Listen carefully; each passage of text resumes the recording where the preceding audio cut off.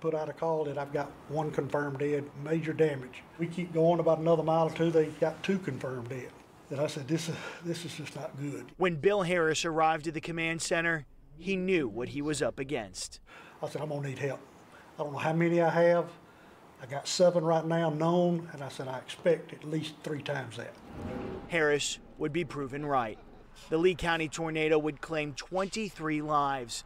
The tiny town of Beauregard capturing the nation's attention. From the minute things started, it was over. The community started coming together, and help was being offered. What can we do? What can we do? Donations poured in.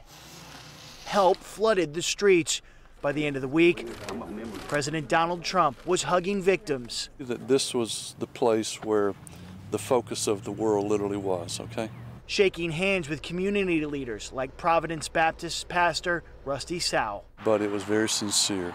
He was very cordial. And what they've been through is... Whose church became the gathering place for victims' families. It was a tremendous picture of grace and mercy.